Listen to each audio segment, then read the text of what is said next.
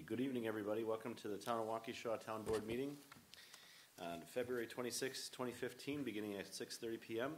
I'd like to call the meeting to order and begin with the Pledge of Allegiance.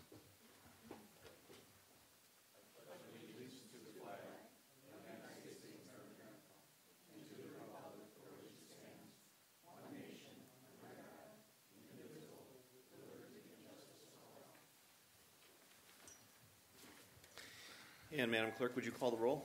Supervisor Durr? Here. Supervisor Fisher? Here. Chairman Merrick? Present. Supervisor Radke? Here. Supervisor Wolf? Here. And Madam Clerk, have we met all of the open meeting law requirements? Yes, we have. And we can begin now on citizens' comments.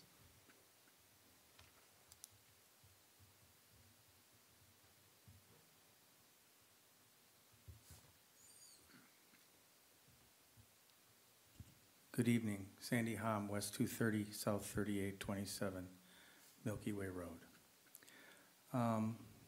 Everybody here knows what they've done or haven't done, but I wanted to go on the record and say that I did send an email to everybody requesting a response on the 16th, and Supervisors 1 and 2 were courteous enough to respond, and no one else bothered to respond. I think it's very telling for those of us that are constituents when our representatives respond and when they don't. Thank you very much. Thank you. Anybody else? We'll move on. Approval of the meeting minutes from February 12th, 2015. I'll make a motion that we approve the minutes from February 12th, 2015. Is there a second? I'll second that. Any discussion? All in favor? Aye. Opposed? Motion carries. On to reports. We begin with the clerk treasurer. We finalized the February election with 5% turnout of our voting age population, which was 354 voters. We started to prepare for the April 7th election. We have public records requests, same one from last meeting, 4-part request from Angie Van Sack from January 27th. Letters written to property owners in the town regarding noncompliance, emails between independent inspections and the town board about those noncompliance records, billing records from independent inspections, all noncompliance reports. We received a public records request from Jason Emmer requesting who filed his non-compliant, and I have not responded to that at this point. Sandy Hom requested to Supervisor Fisher letters referring to last board meeting between the discussion between the city of Waukesha and the town pertaining to water. The Village of Big Bend requested a copy of Fire Department Mutual Aid Agreement. Angie Van Sack requested emails from John Merrick's personal accounts, and David Van Sack, same request from Brian Fisher. We did do the asbestos testing that we talked about at the last meeting, and we had the carpet tested, the carpet adhesive tested, the tile adhesive tested, and the tile. And the tile itself came out as a positive. The other 3 did not. They did not find any asbestos or tile in the clerk's office itself, but there is some tile here, and we'll discuss that. I'll bring something forward next meeting. Our non-compliance, we have 13 properties that are still under non-compliance. 1 became compliant. 1 is working on a raise permit. 1 is working with the staff to be placed on a plan commission agenda. 9 properties have been served with citations, and 1 is in their first extension. Thank you. Any questions for the clerk? And we can move on to the DPW report. Supervisor Durr. You have it in your packet. Bulk of our work in January was snow plowing, 210 hours for that. some vehicle repair, which mostly had to do, I should say maintenance / repair, had to do around the maintenance of snow plows and hydraulic lines and things of that nature. Got a little bit of tree trimming done in January and a little bit of mailbox repair. That was about it. To date, we have taken delivery of just under 1,900 tons of salt. So that's 1,900 of our 2,000 ton.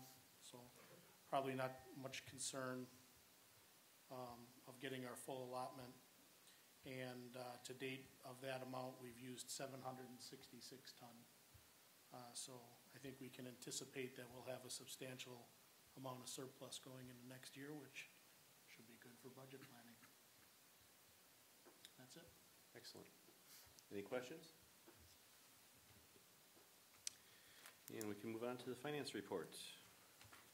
Very quickly, Clerk Treasurer Nicholas and I continue to work with the town attorney and the town auditor on some of the details pertaining to developing the plan for managing the financial resources of the town of Waukesha, particularly as it relates to our capital plan. Nothing further to report tonight. There will be more information and details forthcoming in future meetings. Thank you.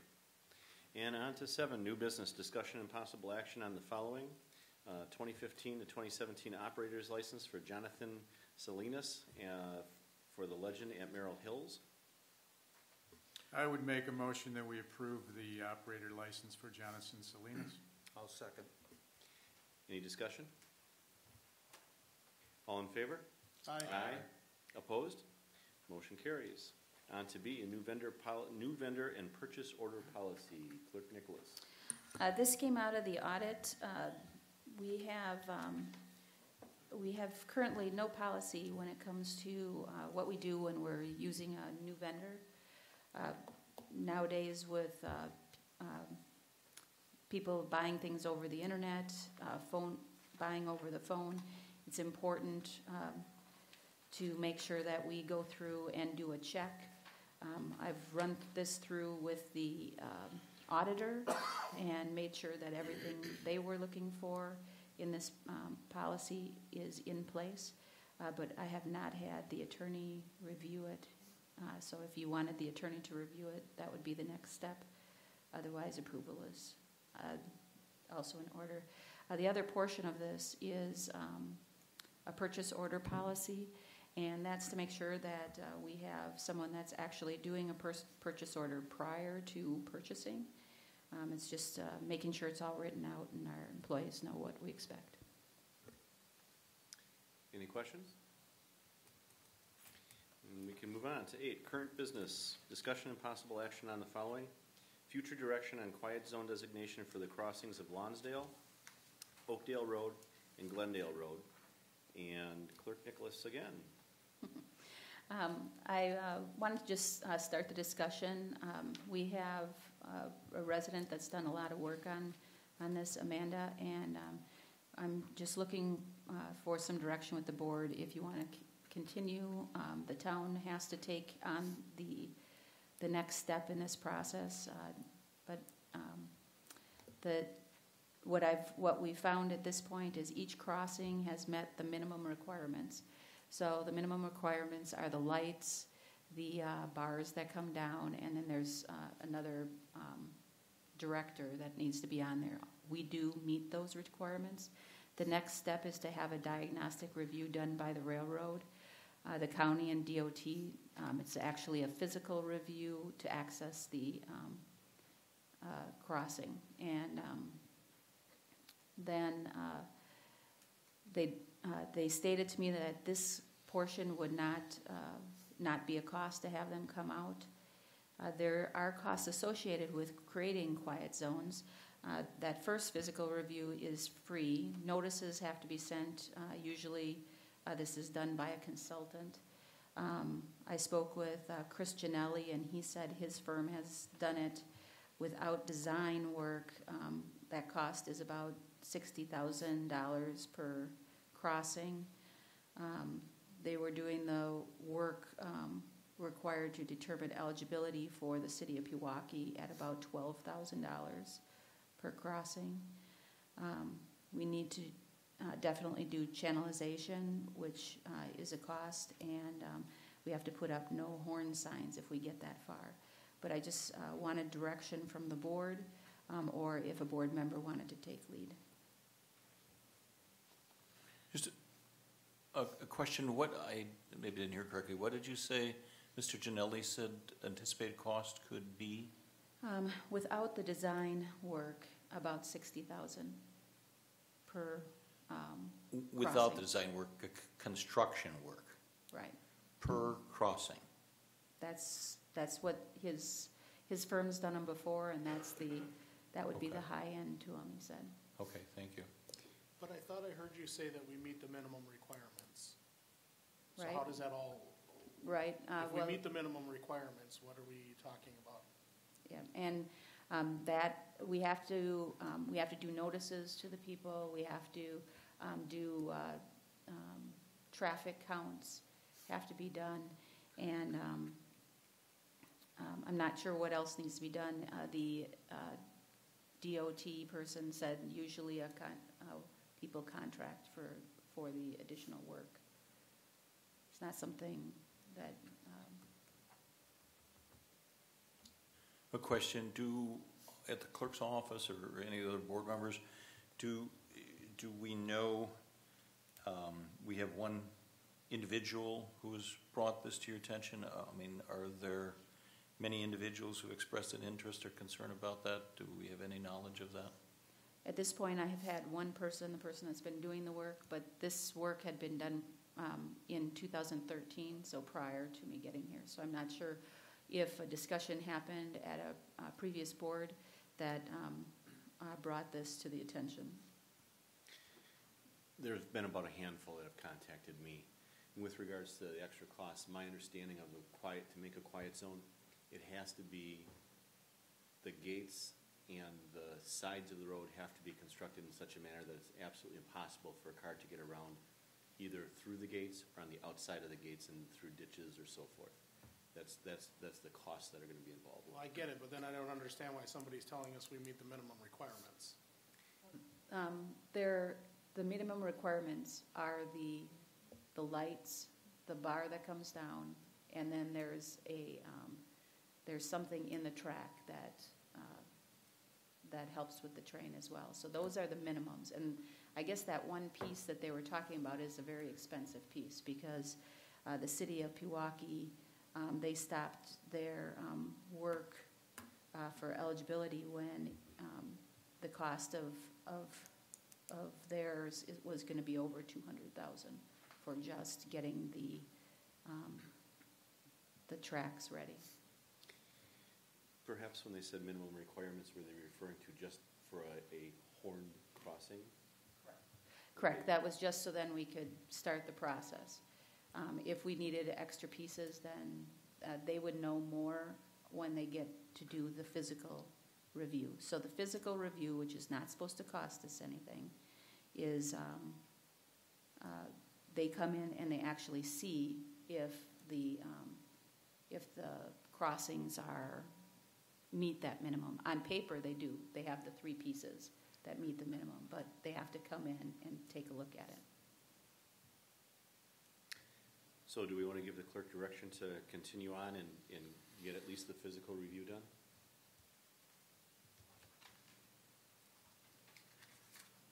Well, I guess I would like to know what the definition of minimum requirements is.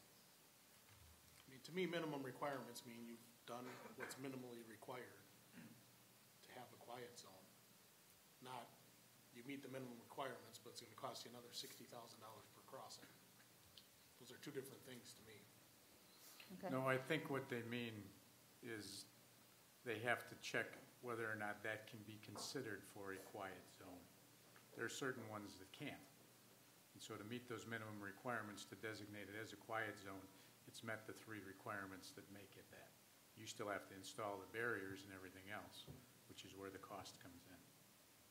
Is it your understanding, Supervisor Reddick, these minimum requirements you're talking about, are these components of the railroad system? Is that what the minimum requirements are? No, I believe it's from the DOT. Okay. Okay, and I did want to mention to you, our attorney had stated that we needed to proceed cautiously. One of his clients had gone too far, and there was no return from not paying the extra fees to get the process going. So he just wanted us to proceed with caution if we went in that direction. So do we have any direction for the clerk?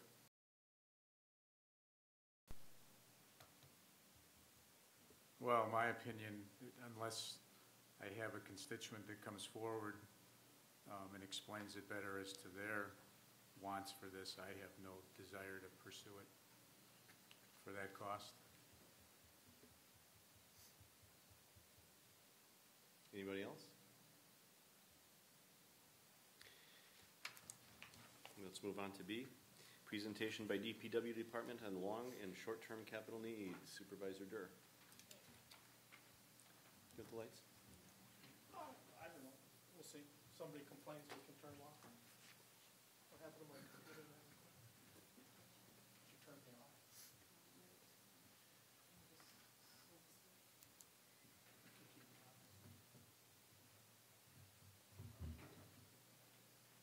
So, in attendance this evening is Jerry Noley, our DPW supervisor. I appreciate him being here. He can keep me honest on the condition of our equipment.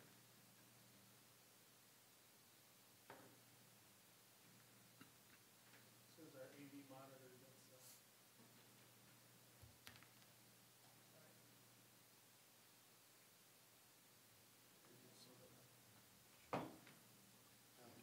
that'll be good enough. Just for the record. Otherwise it may not be transparent enough.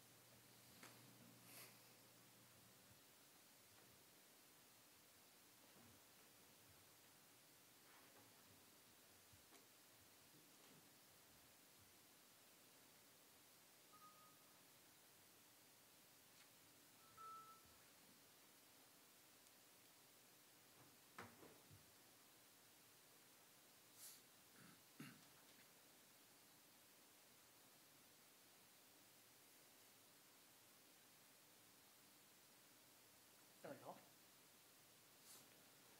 So as part of the capital budgeting process that we're trying to get our arms around a couple of weeks ago, a couple of meetings ago, the fire chief was here to talk about the condition of his apparatus and what he saw the needs both over the next 3 to 5 years and then even looking 20 years out.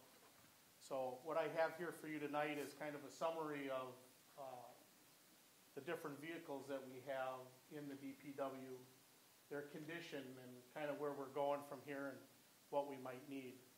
Tonight we'll talk, for the most part, just strictly about the vehicles that we have and a couple of pieces of equipment. There's probably 2 more chunks that we need to take a look at. Any building needs that we might have over the next 10 or 15 years. And then also the condition of any major road work that we would have to do over the next couple of years. So tonight I will just stick with the vehicles. So the first vehicle I have for you tonight is what we call truck number 4. A lot of you have probably seen it around town. It's a 1997 Chevrolet pickup. It's in reasonably good condition given the fact that it's a 1997 vehicle and has 179,000 miles on it. And quite frankly, for the most part, none of those miles are probably good miles. Spends a lot of time running around the town. Probably not a whole lot of time on the open road, running back and forth on an interstate, which are generally better miles. It's got a 5.7 liter V8 engine in it. Neither the engine nor the transmission has had any significant work done on it, but still runs very, very good. Has a 7.5-foot Western plow on it. Makes the vehicle, I won't say very good because it doesn't have a salter on it, but it makes it a good vehicle for a cul-de-sac cleanup after snowstorms. And also we use it for plowing just around the town hall here. So really, the only major concern we have with this vehicle is the number of miles on it. That's kind of getting up there for anybody who has a pickup. You would probably consider replacing that. The downside is the vehicle with that many miles is probably not worth a whole lot of money. So it's probably in the best interest of the town just to keep it and keep running it until we run into trouble with it, but it certainly has to be taken into consideration.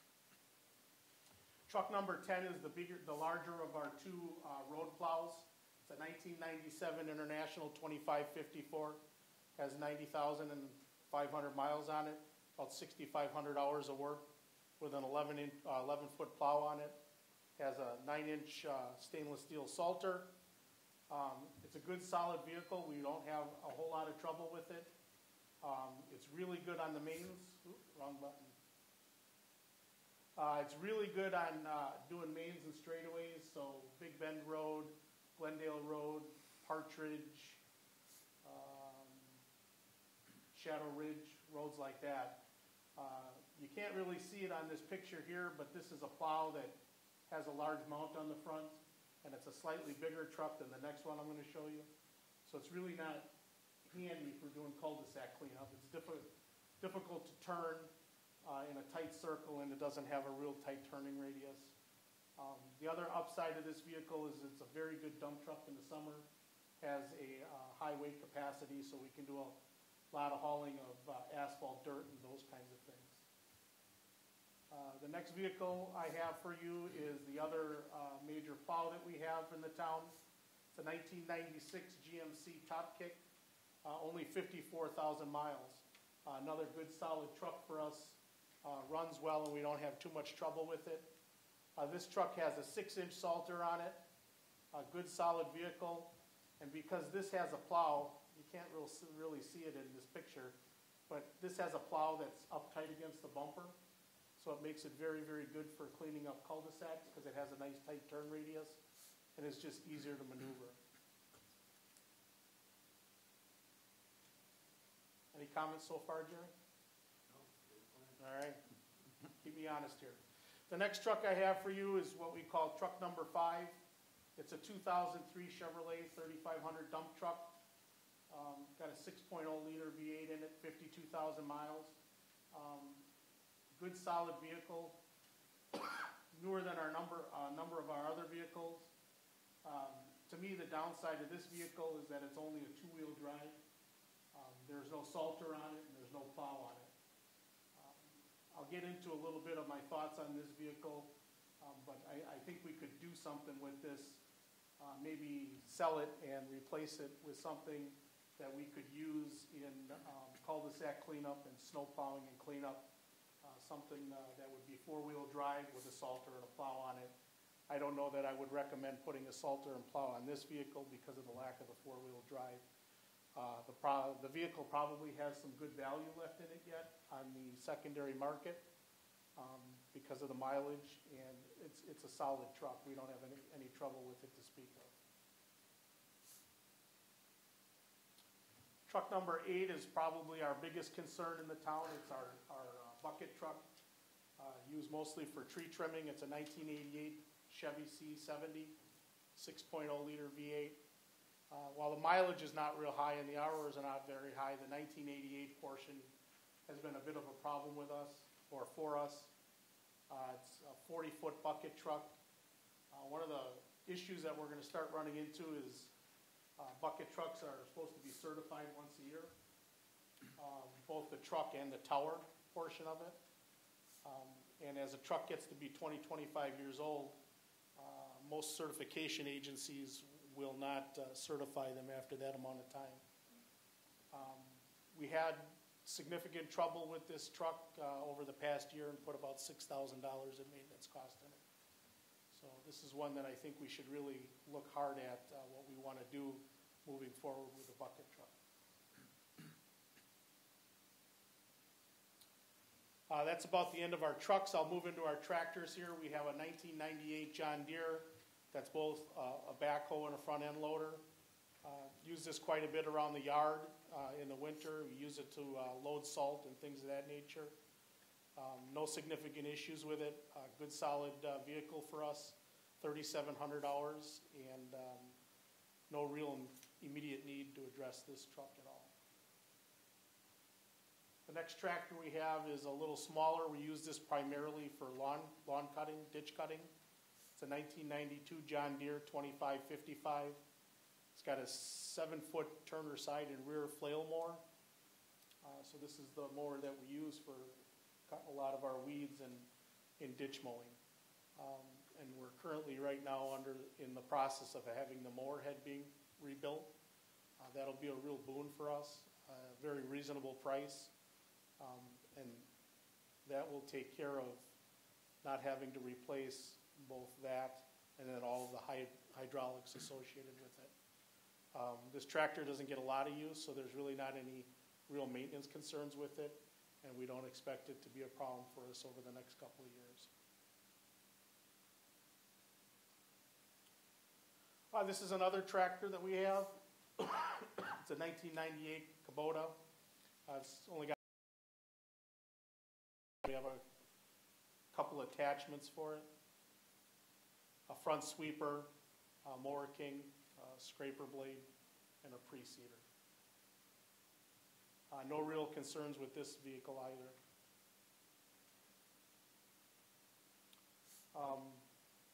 This is our excavator. It's a 1985 Gradall. It's got 4,600 hours on it. We use this for some ditching on our larger ditching projects. Doesn't get a whole lot of use. I think there should probably be some serious thought about selling it. I don't know how much we would get for it. 1985, it's got some significant age on it, even though I'm convinced that 1985 was only 10 or 15 years ago. I have a hard time getting people to believe that anymore. So, but we just don't get a whole lot of use out of it. How many times do you think you use that this year, Jerry? This year we hardly use it at all. But we do need it. It's worth hanging on to it. We get a lot of money for it. And that's the other downside is that. Say you need one of those for a week to rent one for a week. Costs $2,500 a week to rent. It's sound. It works. So if you need it, you got it. It's a good choice with one. Yeah, that's discussion for another time. But then a few other more minor pieces of equipment that we have. This up here is a Kubota 72-inch front mower. That's the mower we primarily use to mow around the town hall, so the park next door. That runs pretty well for us. We don't really have many issues with that. It's got a little over 1,200 hours on it. This dark picture here is of our wood chipper. And that's a fine piece of equipment. We don't have any trouble with that. And then finally we have this 20-foot trailer down here, tandem axle trailer. One of the things that the DPW could really use would be a smaller trailer. I think you can only haul this trailer with the larger truck, is that right? Or you can haul it with both trucks. But they have expressed an interest in a smaller trailer. We use this trailer for a lot of our culvert work, and we have to haul culverts around and stuff like that.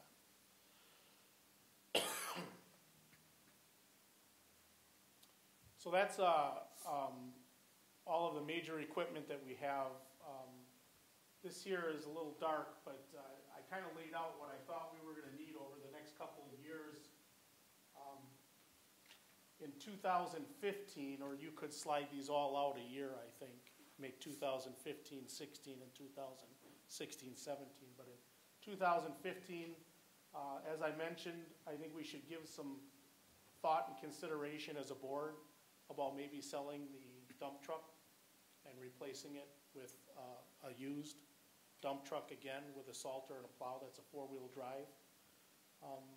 One of the things we've been experimenting with this season, this snow season, is kind of dispatching our snow contractor when it comes to cul-de-sacs. And Jerry and Scott have been doing a lot of the cul-de-sac work, especially on these smaller snowfalls, the day after the snowfall. We typically have our contractor go through just once around, and there's really some significant money there, significant money that can be saved in working in that process. There's 60 cul-de-sacs in the town, and they take time to clean up. And right now, we're paying our snowplow contractor $120 an hour a truck. So I think if we would supplement some of our fleet with trucks that we could more use for cul-de-sac cleanup, I think it might be a wise investment, a wise capital investment. So I think that's something we should give some thought to, about selling that and then replacing it with a different vehicle. I put a cost on that, replacement cost of $45,000.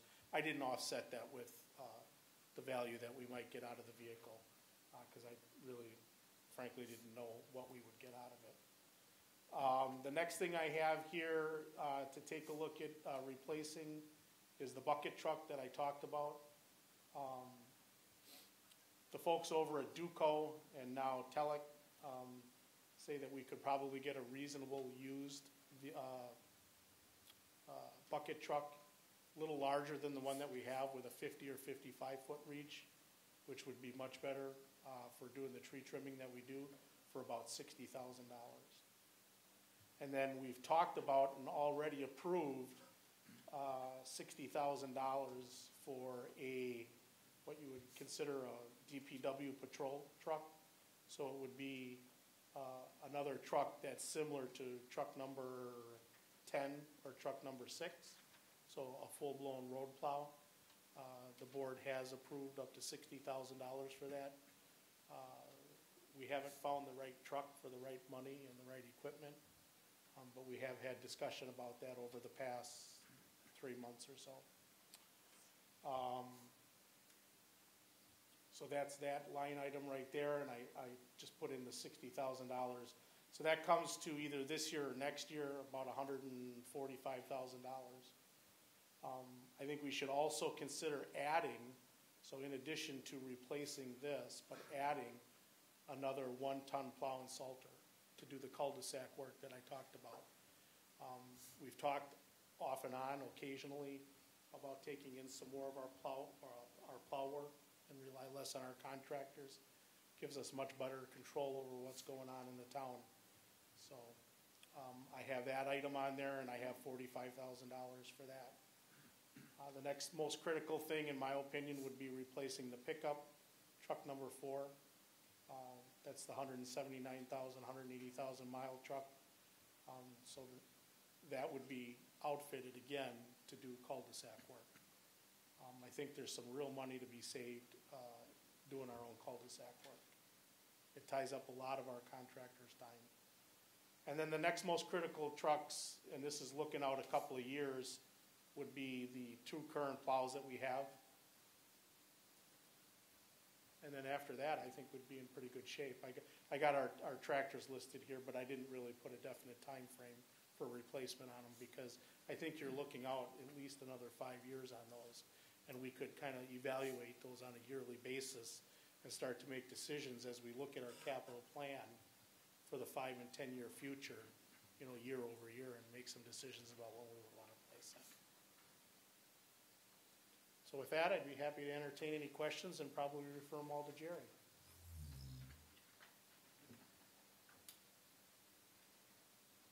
I've got one quick question, and maybe it is better for Jerry, but can you identify for us, I'm particularly interested in the trucks, even more so than the tractors, but which of those trucks, if any of them, did the town purchase new, if you know, or were all of those purchased used? Can you enlighten us, Jerry? Just the one ton, was purchased in 2003. And all of the rest of them were existing equipment? Thank you. So that one there.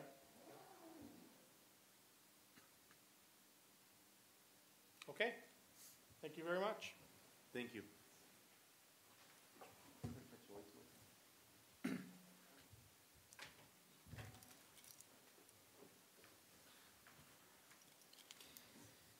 And we can move on to 9, paying the bills.